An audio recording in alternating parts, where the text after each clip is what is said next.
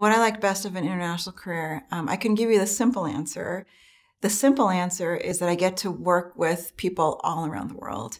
On a daily basis, I work with people from the US, Singapore, Japan, of course, Australia, Hong Kong, Korea, China.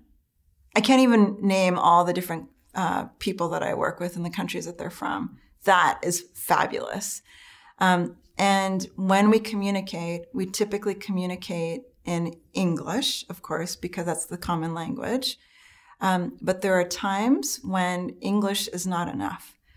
And so you end up doing a little bit of like using hand gestures to figure things out, or you do a mix of using a different language to communicate. So in my case, it's Japanese and English to figure out what exactly people are intending to say.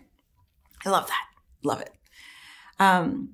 The other thing that I like about having an international career is that the world feels a lot smaller. And when people think about different countries, they think of it as being so different. But in reality, it's not that different.